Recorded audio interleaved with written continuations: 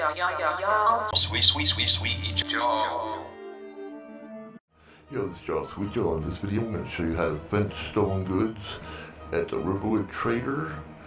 So you're going to be able to remove those stolen tags in no time, very easily. So first, we're going to start off by showing you me stealing stuff. So there's a kettle, iron mace, piece of bread, altar wine. That's what I stole. I don't need no bread. But anyways, go back down, talk to... I don't know what some may call this junk. Okay, talk to Luke and get his inventory. I'm going to show you what he's got. So, he's got 3 iron maces. The wine, let's get a little bit. Now he's got 1 kettle, I believe. Alright, so that's his inventory right now. So I'm going to go down here. You're going to want to make sure you're hidden.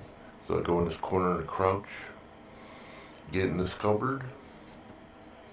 They're going to place those stolen items in the cupboard.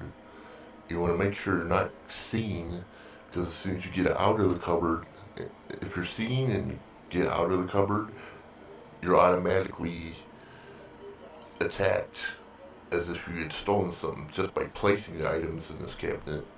It's kind of odd how it works, but make sure you're not seen and place those stolen objects within this cupboard. So stolen. So you see, I placed them in a cupboard. So now I'm going to talk to Luke again. So I jump out of the corner. Riverwood Trader is everything you need. Now you're going to see that his inventory has placed those stolen items into the inventory without the stolen tag, and you simply just buy them. So 4 iron mace instead of 3,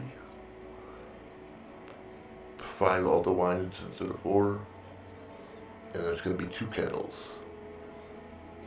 The ones I just placed in there. Now the stolen tag is now gone. You can buy it, and the stolen tag shouldn't come back.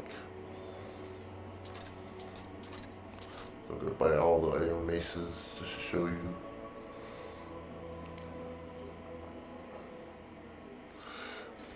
Drop them all, and as you can see, there's no stolen tags on any of them. But there you go, another method to fence your stolen items. Like, subscribe, enjoy.